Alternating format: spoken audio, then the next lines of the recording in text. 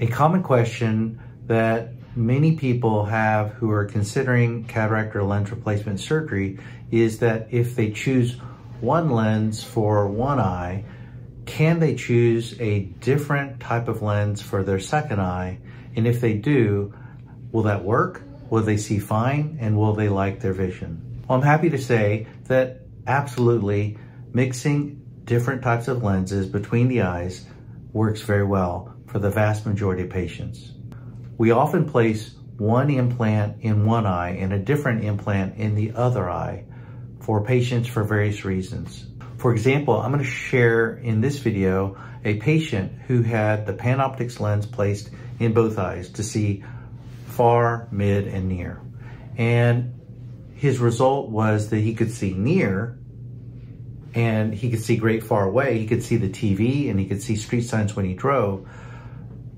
But he noticed that for some reason, and this is very unusual with the panoptix lens, he couldn't see mid-range. He described his vision from 3 to 8 feet to be out of focus, from 1 to 2 feet from his eye to be in focus, 3 to 8 feet from his eye to be out of focus, and beyond 8 feet to be out of focus. Additionally, this individual noticed a dark crescent out to the side of his vision from each eye, and it was persistent and it was bothersome. Whenever people see this dark crescent out to the side, it's super common after cataract or lens replacement surgery, and it tends to go away. But this gentleman was very persistent, that it was very annoying, was not going away, and he didn't like the inability to see between 3 and 8 feet clearly. In other words, he couldn't see his desktop computer in focus through panoptix lenses in both eyes. So we had to find a solution to help this gentleman see at all distances and enable him to see his desktop computer, to regain that clear vision from 3 to 8 feet. And the twist was we needed to also find a way, if possible, to help get rid of that crescent that he was noticing. Our plan was to remove the panoptix from the left eye, replace it with the Vivity lens to help him see mid-range, and then when we inserted the Vivity lens, we performed a procedure called reverse optic capture, where we moved his Vivity lens optic, or the round portion that enables the person to focus. We moved it closer toward the front of his eye when we inserted the lens. And I'll show you some video from his surgery to help you understand what reverse optic capture is.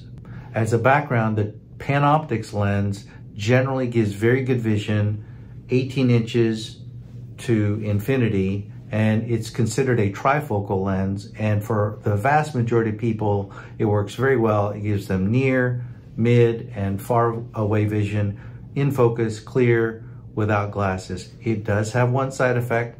Patients will notice a halo around lights at night through the panoptix lens. The Vivity lens is considered an extended depth of focus, or EDOF lens, and it gives less of a halo effect. It generally is used to help patients see far and mid-range. It's a little weaker than the panoptix lens for clear near vision. So the patients who have the Vivity lens, we advise them, you'll see your desktop computer and far away, but if you want to see things up close, you'll need reading glasses if you just have the Vivity lens. So let me first show you briefly the video of the trifocal lens implant, the panoptix lens implant in the eye, and then I'm going to show you how we remove it, how we insert the Vivity lens, but we insert the Vivity lens in a reverse optic capture configuration. And then I want to let you hear directly from the patient about what he noticed one day after he had intraocular lens exchange, where we removed his panoptix and placed the Vivity lens. Here we can see the panoptix lens inside the capsular bag of our patient's left eye. Importantly, the anterior capsular axis is about 5 millimeters in diameter, and the posterior capsule is intact. With the eye filled with viscoelastic, we elevate the anterior capsule with a Donnenfeld spatula. We then infuse Helon GV viscoelastic underneath the anterior capsular rim to visco-dissect the lens implant optic and haptics from within the capsular bag. A Connor wand is then used to dial the lens out of the capsular bag and bring the lens haptics and optic into the anterior chamber, where we use microforceps to secure the lens optic and IOL cutters to bisect the lens optic. The panoptix lens is then removed through the 2.8 millimeter primary incision in 2 pieces. The Vivity lens is then inserted into the eye and placed inside the capsular bag. Irrigation and aspiration is performed to remove the viscoelastic behind and in front of the IOL.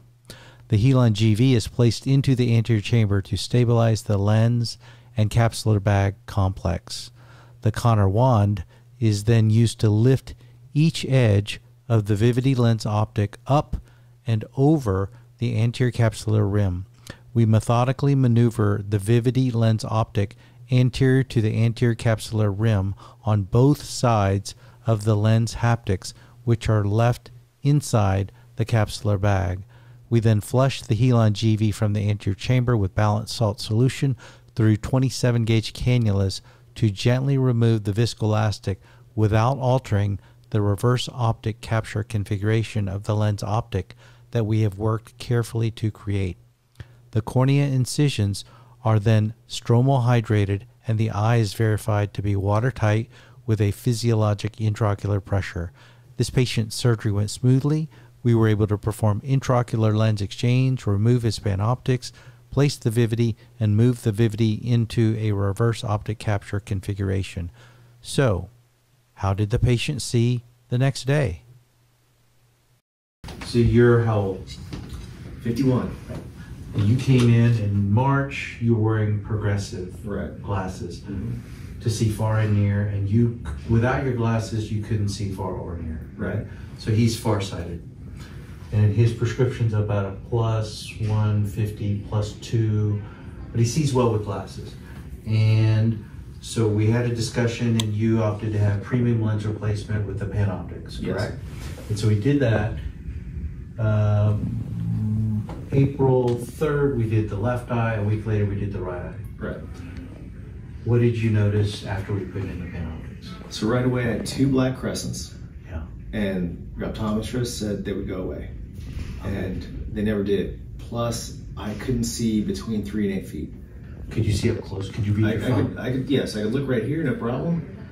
But not everything is right here, not everything is 20 feet away. Could you see street signs when you drove, watch TV without glasses, in focus? Yes, because my TV is pretty far away from me. I couldn't see a computer screen.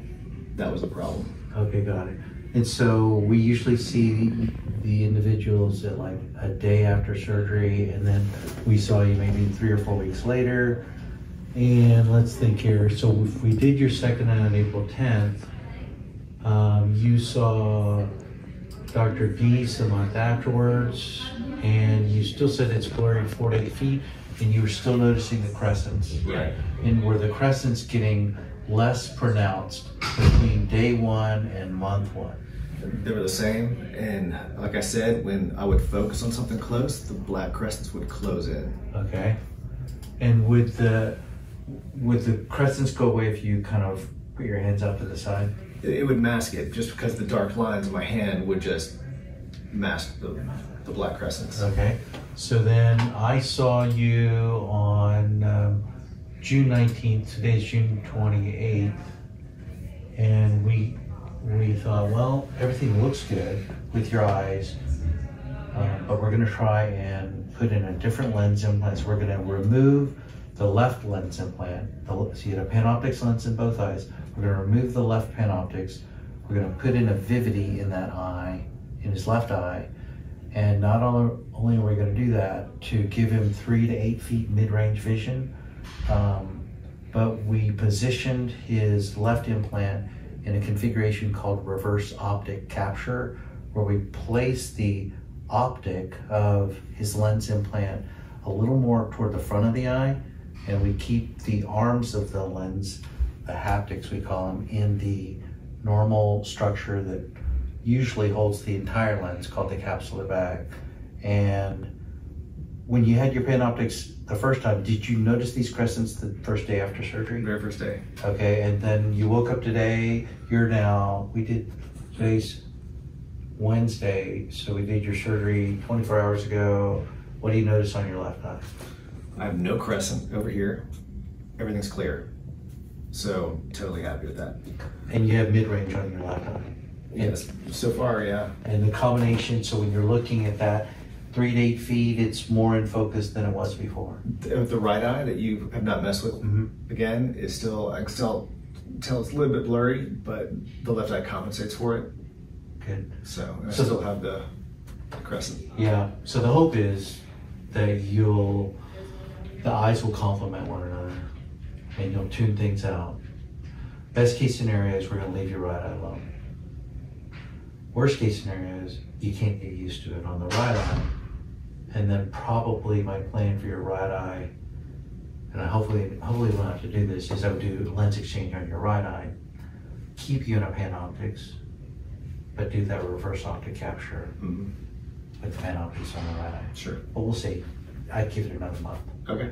Okay, thanks. Okay. That's it, thank you. So I hope this video was helpful in helping you to understand that it is possible and it does work well if a person has one implant in one eye and a different implant in the other eye. We counsel all patients what to expect beforehand so they're not caught off guard. Quite often we use different types of implants to complement one another or to mask the side effects of one implant with an implant of a different type in the other eye.